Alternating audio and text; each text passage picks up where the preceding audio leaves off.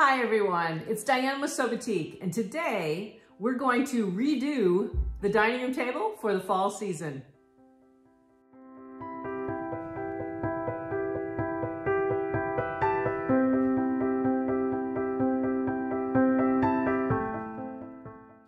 First, I want you to know that I'm aware of the noise and the background that you might be hearing in this video, and I'm gonna try to do my best to reduce that. I'm videoing from my house and I don't have an echo resistant room. It just seems to echo in here, so I apologize for that. But what we're going to do today is we're going to take my selected 115-inch wide batik cotton fabric, turn it into a tablecloth, and possibly some additional napkins that will coordinate with the table setting.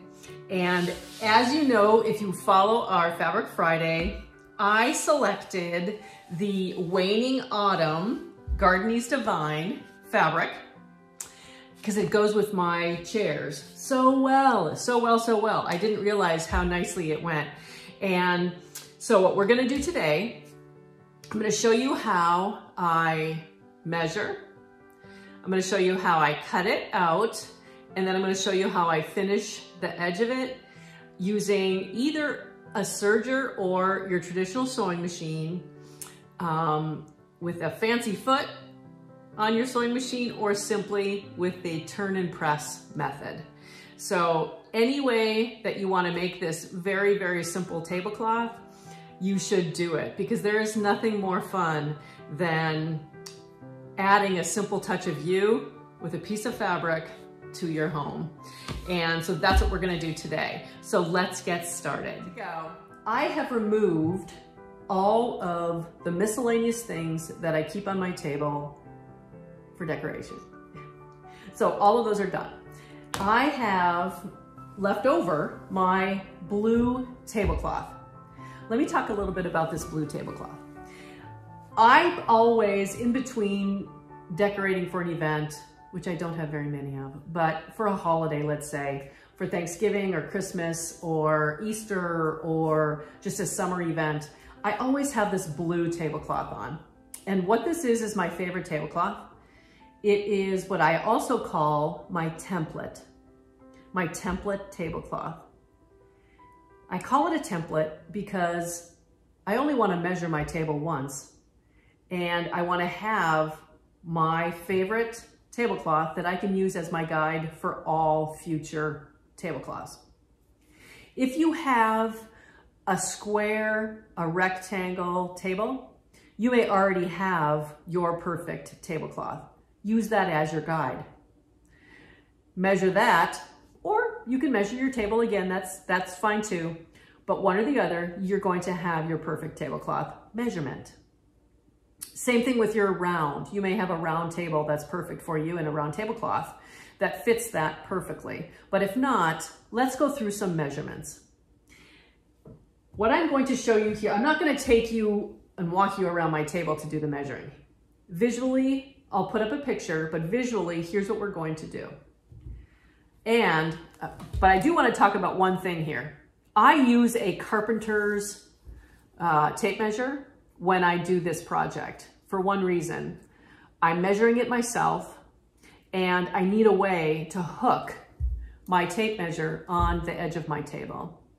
When I'm using my sewing tape measures, the ones that are cloth, none of them are stiff enough in order to give me the right measurement. If you have a yardstick at home, you can probably use your yardstick, but it needs to be something that can sit while you pull your tape measure without it moving across the table with you. So my dad was a finished carpenter, and his shop is filled with these. And so, sorry Mom, but I borrowed one. And it's perfect. So here's what I did originally to make my template tablecloth. Let's measure across the width of our table and hook this on the edge and get our measurement. My table measurement width is 60 inches.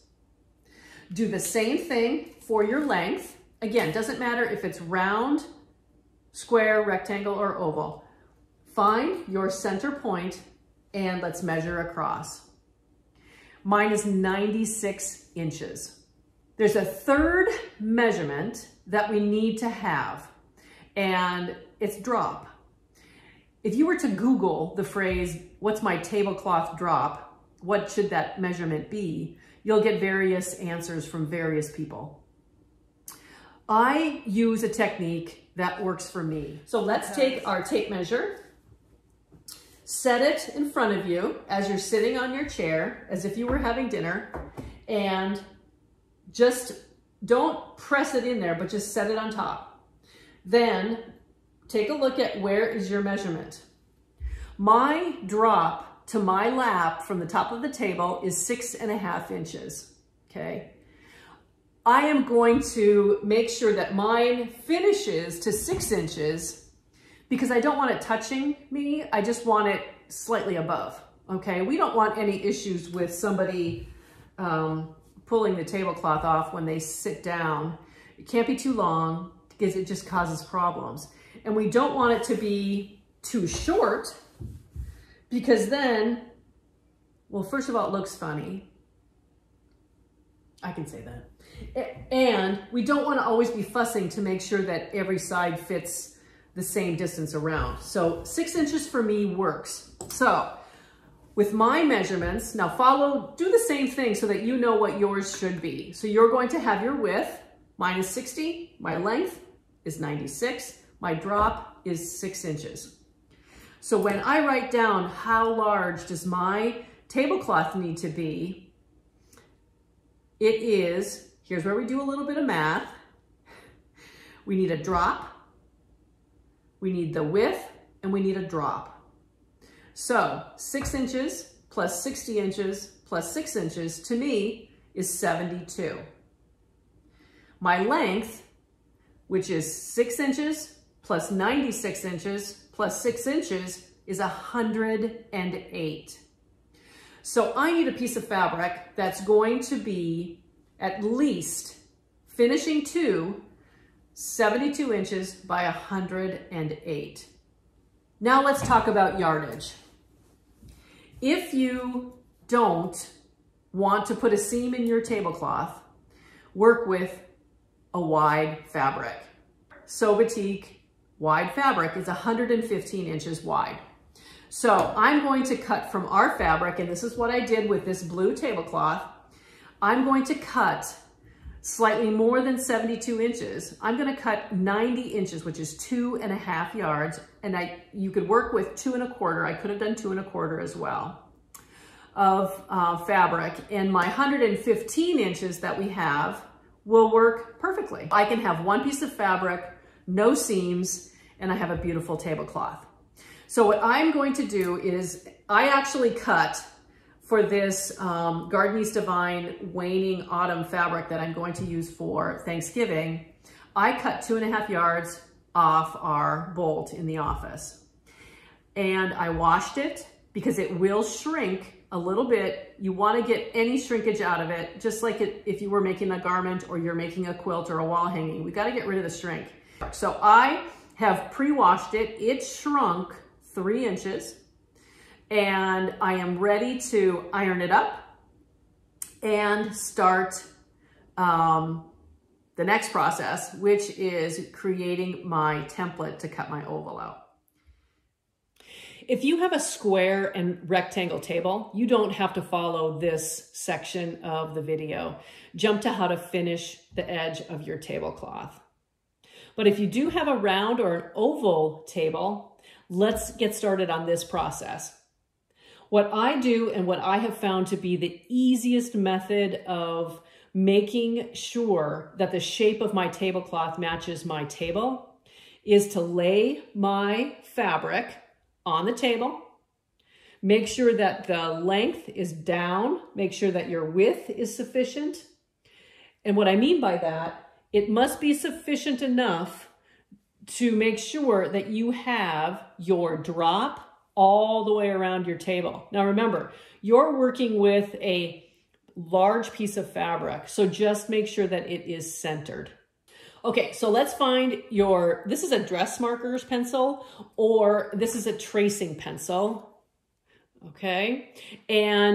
Or if you have a tailor's chalk at home, the tailor's chalk is the perfect way to do this because it has a longer edge. It's typically the shape of a triangle, and you can just simply follow the edge of your table.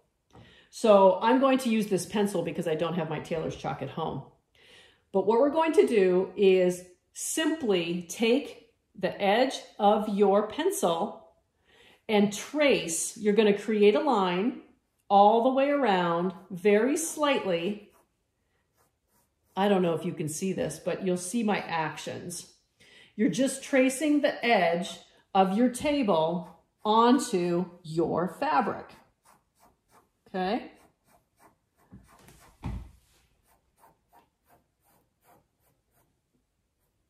And you're going to do this all the way around your table.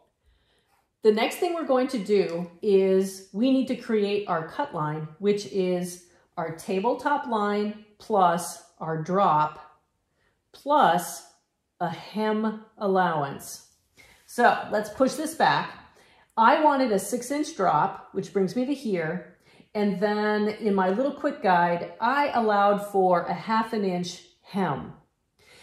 I simply allowed for that in case you decide to use your sewing machine to turn and press a 1/4 inch, and then again, and then top stitch.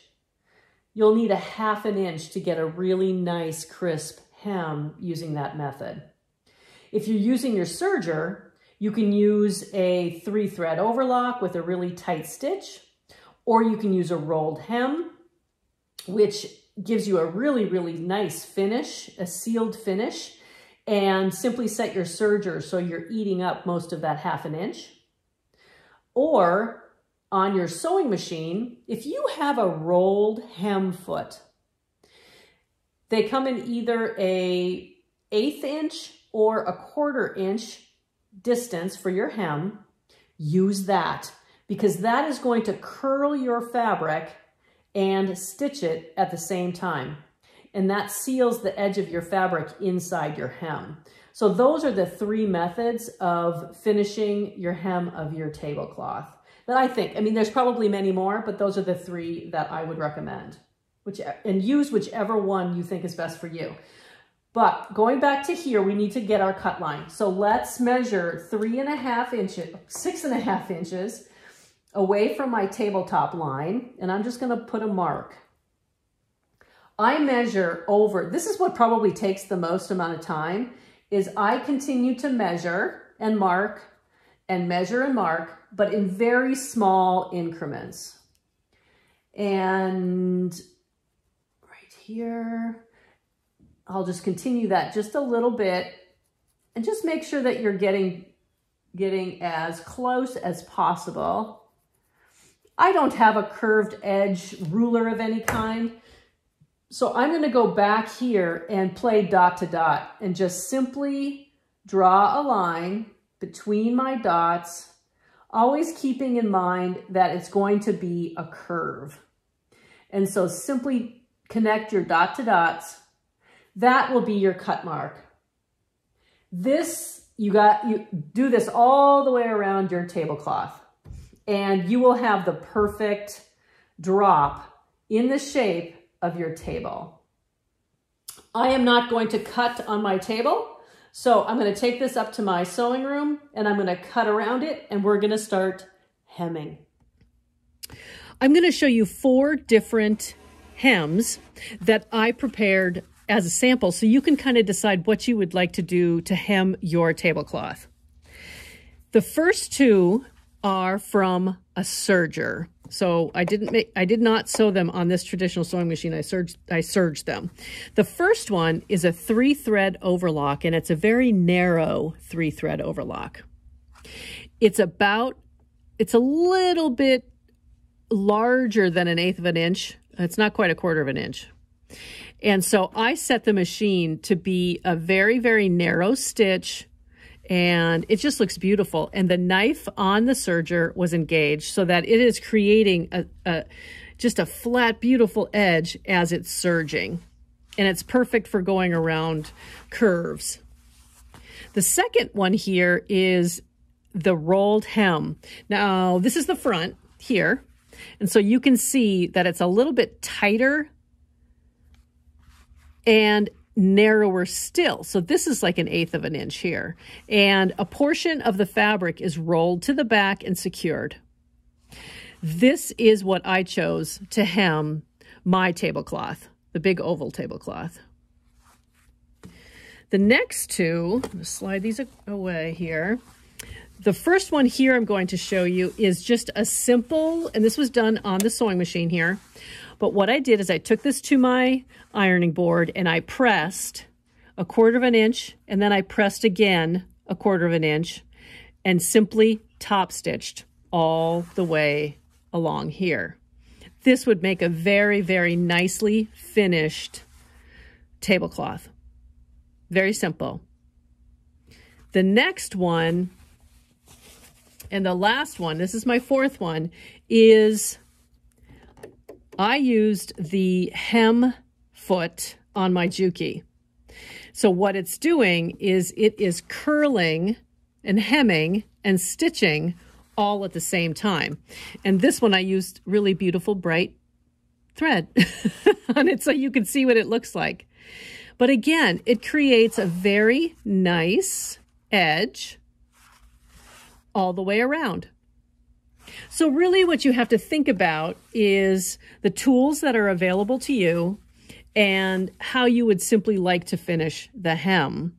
The other thing to consider is the shape of your tablecloth. So if you are working with a round or an oval, serging it is really a simple way to finish the hem.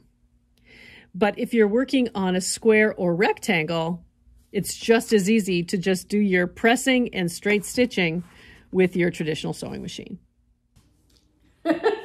So here we are, and I'm sitting back at the table, and the tablecloth is on the table, and I love it. It really is the right look that I was going for when I selected this fabric in the store. Sometimes you never know. You never know if it's gonna work, if it's gonna be too busy, what is it gonna be? And I really do love it. I also, don't laugh at me, but I had to just put a little table setting together so that you could see how this would look with china. And we have the great fortune of having these beautiful china plates and set. They were a gift from Bruce's parents a long time ago, and they're just perfect for this season. And they're just a beautiful plate set with cups and saucers and everything, and servingware that have these beautiful leaves on them. And it really brings out the shade that's inside the motif of this fabric as well. And I love it, and I think it'll be a wonderful table setting.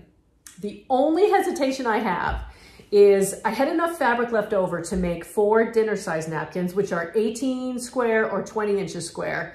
I can make 4.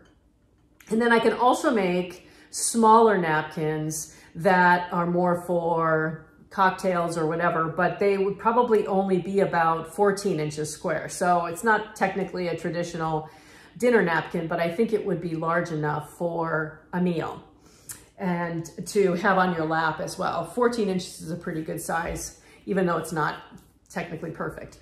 But I think they might be too busy. I think the design of the fabric on the tablecloth, it might be too much for a dinner napkin as well. I'm gonna make them, but I'm also going to look for another shade of fabric in our office that might accent the different shades that are in the tablecloth as well as in the china, and soften it up just a bit. Or my other option is to make a charger, a circular charger that kind of softens the difference between the china and the tablecloth itself. We'll see. But I think I really love this, and it's gonna be a fun table setting. The other thing that I am going to do, and look for this in the future here shortly, I'm gonna try and do it maybe this week. We'll see how it goes. But do you see this motif in the china. The leaves, they're absolutely gorgeous. And the first thing that comes to mind for me is an applique leaf on a napkin, or creating an applique shape that matches this that can be used as a table decoration throughout your display. And what I do with my table here typically is I will have a center, like a nice centerpiece, because the table is so big, a nice centerpiece with candles, and just something very subtle so that we can sit around the table and still pass food. But I just thought this would be absolutely gorgeous. And if I used our gradation batiks, which are ombre, so they change shade from light to dark or between colors from salvage to salvage, I could use like our adobe shade or the bark, which is a brown, a rich brown, to make this leaf shape, and then use stitching inside the leaves to create the veins of the leaf. What a great way to pull the whole thing together. So I don't know if you have china that has a really distinctive design in it, or could be anything that you can take as part of your display for your table and incorporate that into an applique project. It's like, it was just staring me in the face. So I'm going to try to do that, and I'll share that with you on our website and also on a future newsletter or video. We'll see how it turns out. But eventually I'll get you a picture of this entire table setting. So, but for now, our tablecloth is done. It's ready to go. We'll get our napkins done, and we will take it from there. But I hope you enjoyed this video. I hope you download the quick guide below and make your own custom tablecloth for your table settings, and enjoy, and just keep sewing, smiling, and sharing.